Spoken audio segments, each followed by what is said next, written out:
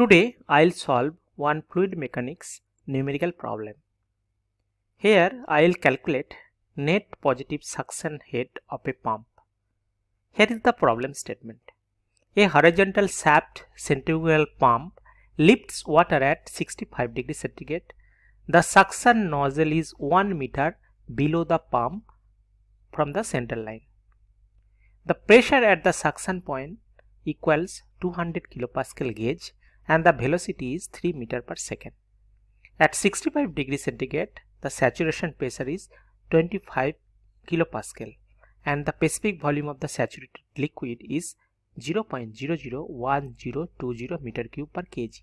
Calculate the net positive suction head NPSH. Now here the suction nozzle is here, the velocity is given here, that is 3 meter per second, and the suction nozzle is 1 meter below from this pump. So from here to here ZA, so that distance is 1 meter, and here the pressure that is 200 kilopascal gauge, and saturation pressure or vapor pressure is 25 kilopascal.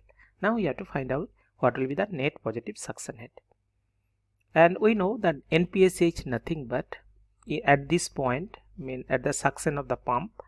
So the velocity suppose V1, pressure is P1, so NPSH will be V1 square by 2G plus P1 by rho G minus PV by rho G. So PV is nothing but a vapor pressure.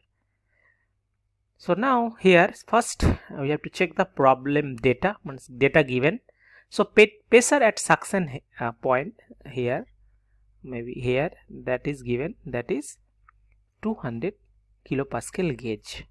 Velocity at suction Vs, that is 3 meter per second. Suction nozzle below pump central line, so that is ZA. Z1 minus ZS, so that is 1 meter. Saturation pressure at 65 degrees centigrade, that P saturated, that is equal to 25 kilopascal. And specific volume of the liquid at 65 degrees centigrade, that is V, is nothing but 0.001020 meter cube per kg. So density of the liquid at 65 degrees centigrade, that rho is 1 by V. Specific density is that 1 by specific volume, that is 1 by 0.001020, so that is 980.392 kg per meter cube. So these data are given from this problem. Now first the absolute suction pressure is calculated as P absolute is equal to PS plus ATM. So absolute pressure is equal to gauge pressure plus ATM pressure, atmospheric pressure. So PS is given 200 kilopascal gauge, so P ATM will be 101.3 kilopascal, and substituting the value, so P absolute will be 200 plus 101.3, so that is 301.3 kilopascal. Now apply Bernoulli's equation this point, that point S and 1. Okay, so we can write the Bernoulli's equation. PS plus half rho Vs square plus rho G Zs is equal to P1 plus half rho V1 square plus rho G Z1. So PS and P1 is the pressure at point S and 1. Vs and V1 that is not Pascal, that is meter per second. Velocity at point S and 1. Height difference, that is Z1 minus Zs, so that is Za. Now that net positive suction head calculation. So net positive suction head formula, that NPSH formula, absolute pressure head available at point 1. So absolute pressure head available at point 1 minus the vapor pressure head of the liquid. So that is that NPSH is equal to P1 by rho G plus here this point P1 by rho G V1 square by 2G minus vapor pressure this point. So P1 by rho G plus V1 square by 2G minus P saturated by rho G.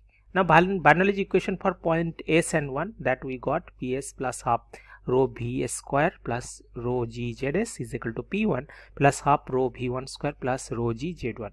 Now we have to organize and then we have to substitute that rearranging equation. So now here, so that is the equation. So rearranging the equation, so PS by rho G plus Vs square by 2G minus Z1 minus Zs, that is equal to P1 by rho G plus V1 square by 2G. So that is nothing but that is this term is there in that NPCH. Okay, so we have to plug other way. So that we have substitute this value in terms of this. So that is PS by rho g plus Bs square by 2g minus Z1 minus Zs. So that is nothing but that Za minus P saturated by rho g. So now we can write like PS minus P saturated by rho g plus Vs square by 2g minus Za. So that is NPSH. So now we have all this data and we have to plug it or plugging all this value variable value, and then we'll get NPSH. So now substitute value into the NPSH equation. So 301.3 kilopascal, that is PS, and P saturated is 25 kilopascal. So 301.3 minus 25 into 10 to the power 3.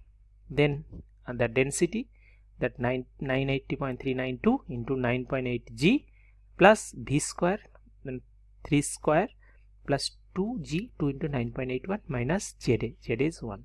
Now calculating each term, so that will give 276.3 into 10 to the power 3, and if we multiply it with 980.392 into 9.81, so that is 9617.647, and this is 9 by 19.62 minus 1.